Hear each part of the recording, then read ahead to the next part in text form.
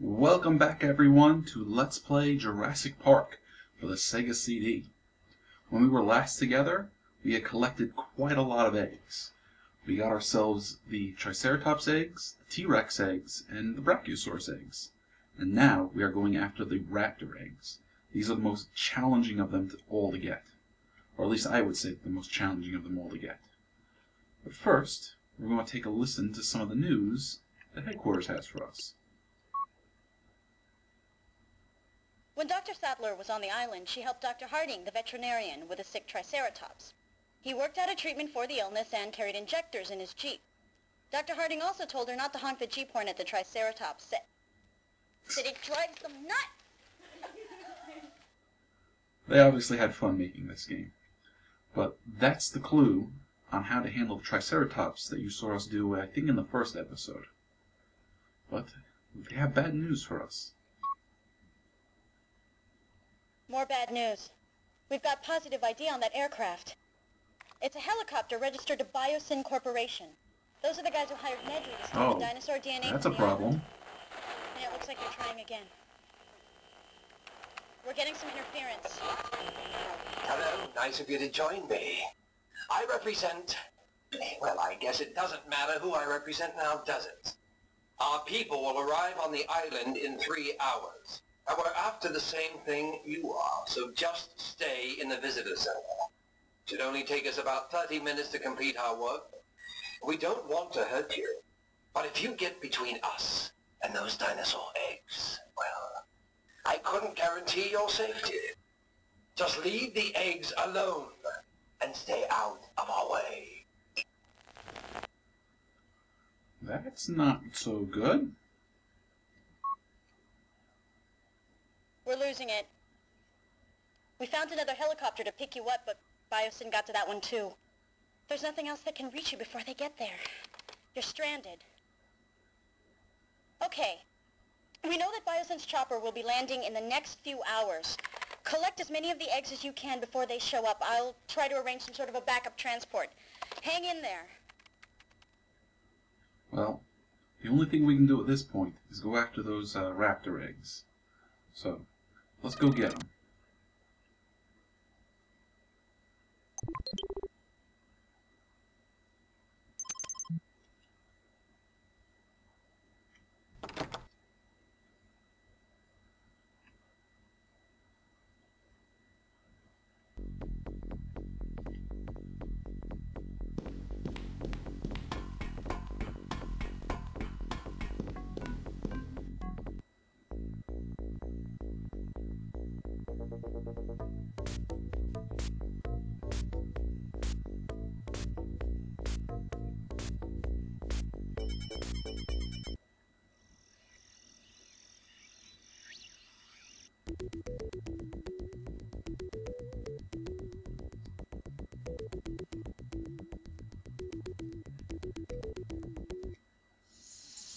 Okay, the Raptors are up this way.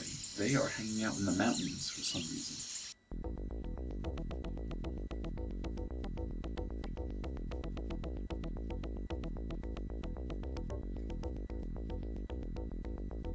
Alright, there's the last kiosk of the game. There's some compies over here being noisy. We're going to let them be. We don't have anything we can do with them right now.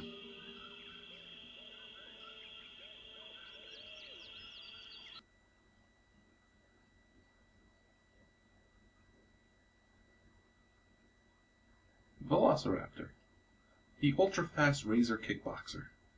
Okay, Doc, what have you got to tell us? The Velociraptor family has many species, all deadly. The one on the island is a giant called Utah Raptor. Utah Raptor was fast, up to 40 miles per hour, and a tremendous jumper.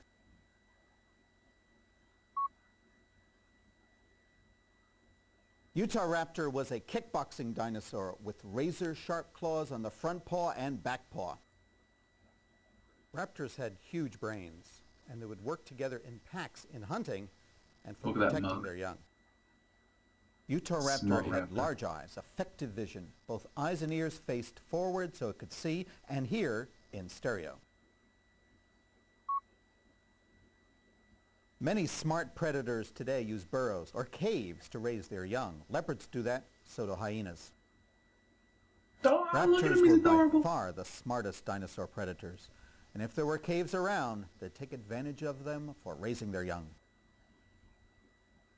Raptors were so smart that if they were alive in a zoo today, they would learn to recognize tools and weapons.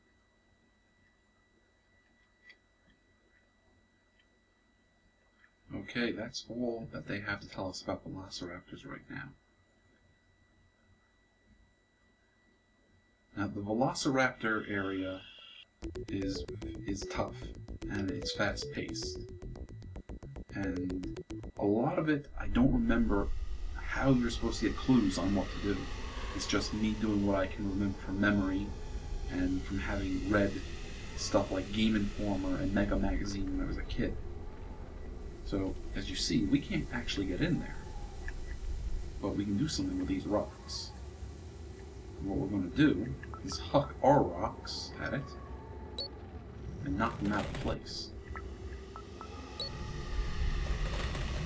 Here come the compies. If we look around, there we go, there's another rock. We're going to need that for a little later. And I do mean a little later, probably like 40 seconds or so. Now we can go in to the enclosure, but it's going to be dark in there. And luckily we have the night vision goggles so we can see what's going on. But there are going to be raptors everywhere. So we can't dally. We have to keep moving. And I'm just going to start zipping around. So forgive me if I don't explain where we're going or what we're doing. This is stuff we got to do quickly. Alright, now that we're in here, the first thing we're going to do is grab another rock that's immediately over to our right. It might be hard to see, but it's right here. And we're going to take those stairs. Make sort of raptor tail zip right by us. Now, right in front of us, we have a pool of water. Filtration system, yeah. And we're going to drop our rocks down here so we can fill the water level, raise the level of the water, because there's a key card in there.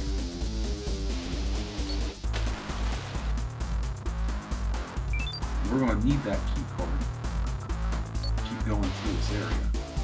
We're going to zip right here out into the open. Now those caves in front of us have raptors in them, and the raptors are going to want to come out and check us out. What we're going to do is use our key card over here to open that door. Now that door is going to need a few seconds to open, just like a rec store. Now while it's taking its time to open, raptors are going to come out of these 6 caves. Now luckily, we have the gas gun. We can put them down real quick. 15 seconds. That was real close. He almost got me. Raptors hit hard. 1 strike will deplete about half your life. Ah, but we're lucky. See how we have 3 raptors on screen right now that are passed out? As long as they stay on screen, no other raptors will spawn in. So if I look to the left or right, that's when the raptors will come in. But at this point, the gate should be open. So we're just going to turn and run. Ah, no, it's not.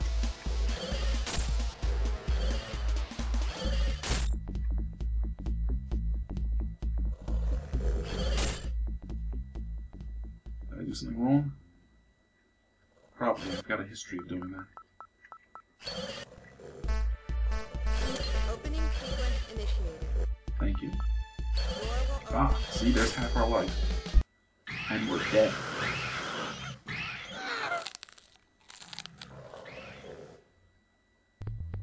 Alright, we are back. So we're going to try this again. We got to use the key card on the door. We want to be quick about it. Opening sequence Thank you. Opening. Door will open in 30 seconds. Where are the raptors? 25 seconds. Right, now we should be lucky. 20 seconds. The Raptors should not spawn in anymore as long as all three of them are right. 15 seconds. 10 seconds. 5 seconds. In case I do have to use the key card again. Door is opening now. Nope, we are running in there.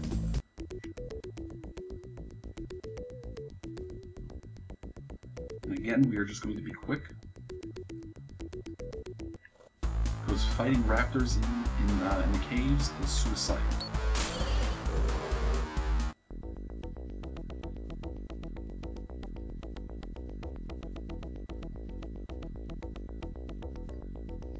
Okay, the eggs are over here in this nest, so we'll grab them.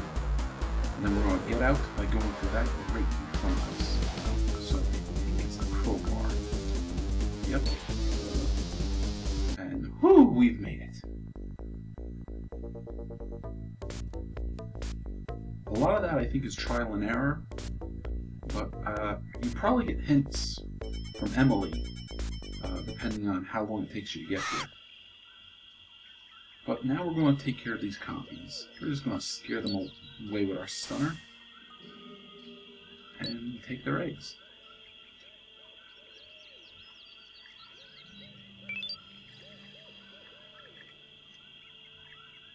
Alright, back to the visitor center.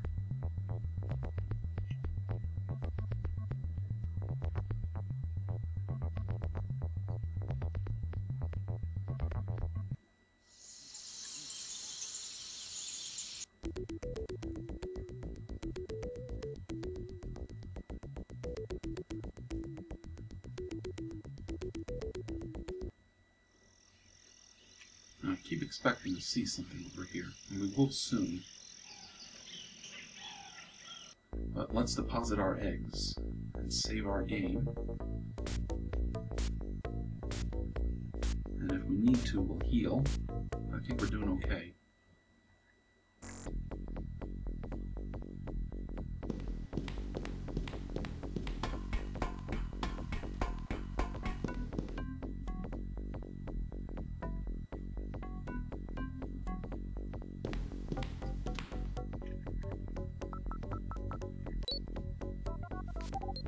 You see, now we have the Velociraptor key. We can get anywhere we like now. But luckily, we have nowhere else we have to go. The Raptor area is usually best saved for last, because you need all those stones to get through it. And there we go. We have 3 Brachiosaurus eggs, 2 Dilophosaur eggs, 11 Gallimimus, 6 Compi, 1 Triceratops, 2 Rex, and 8 Raptors, for a total of 33 eggs safe. And we got 3.5 hours to spare. What are we going to do for the next 3.5 hours? Actually, now that I'm thinking about it, there is another special game over state, and that is when you run out of time. But all that really happens is Emily shows up and says, "What's wrong with you? Couldn't you have finished it in time?" And then you get a game over. But she does have something she wants to tell us.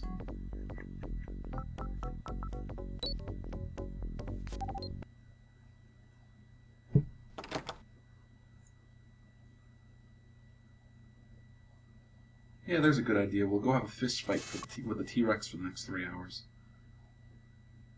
Then we'll get into a knife fight with the Velociraptors, and we'll share baking tips with the Brachiosaurs. Final warning.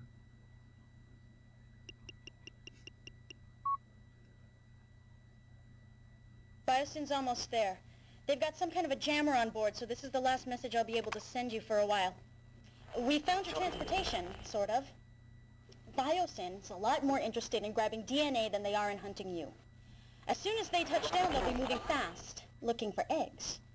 If you're quick, you might be able to slip past them and take their helicopter. I'd love to see their faces when they see their ride lifting off without you. So, that's the idea from our great leader. We're going to steal BioSyn's helicopter. Well, we haven't seen where the helicopter is yet. So that's a problem. But luckily, I know where it is, and the game is about to tell us where it is.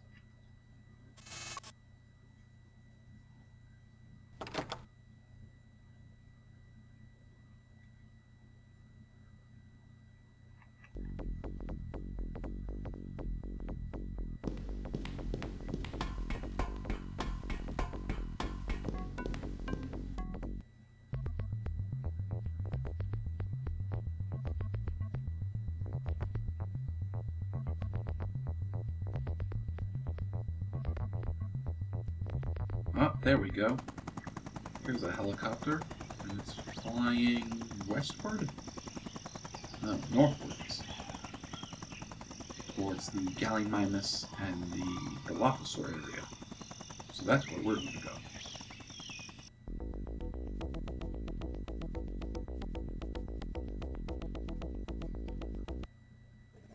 Now, this is the only Dilophosaur, not Dilophosaur, this is the only Gallimimus that respawns. We could use our gas gun on him, but we're just going to take him down with a trank.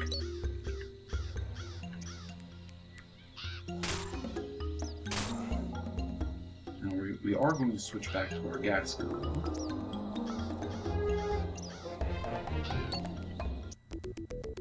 Because we don't get to just go to the helicopter and fly away.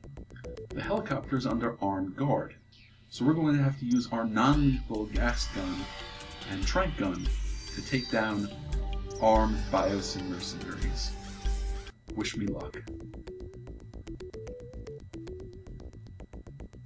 Okay, the first two are over here. Now, you can put them down with the gas gun.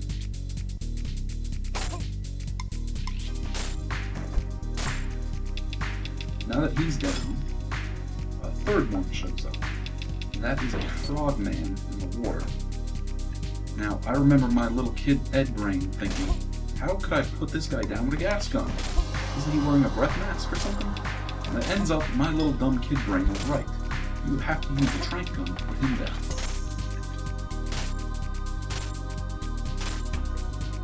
Let's see if I can put him down. Okay. Now there's one last guy left. He can be put down with the gas gun. That's provided I can get to him before he gets to me. He's back over here.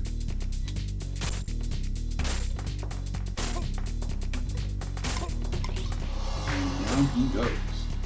And we can just go to the helicopter and call it a day.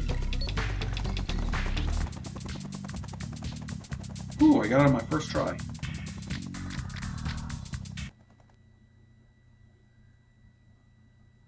I knew you could do it.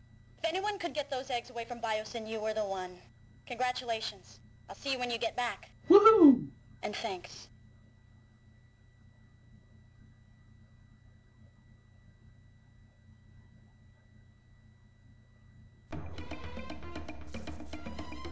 And there you go, ladies and gentlemen. That was Jurassic Park for the Sega CD. Now, I had played this game when I was a young kid. I actually had a Sega CD, but I only had a handful of games, and this was one of them. Now, this game I actually think is a lot of fun because I love point-and-click adventure games. And if I remember correctly, it was actually voted as one of the best games on the Sega CD system. Now, if you want to go out and play this game, your options are terribly limited. It's only available on the Sega CD to the best of my knowledge.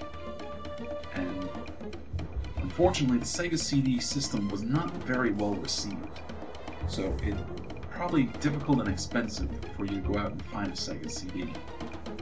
As for the game itself, even though it was voted one of the 10 best or whatever Sega CD games, the game itself and the system didn't take a while, so it may not be easy to find copies. But if you do happen to find copies, they shouldn't be too expensive because there isn't a whole lot of demand for them. So, again, thank you guys for watching. I hope you've enjoyed us going through Jurassic Park for the Sega CD, and maybe we'll get to see some other games for the Sega CD. I look forward to seeing you in the next episode. Take care of yourselves.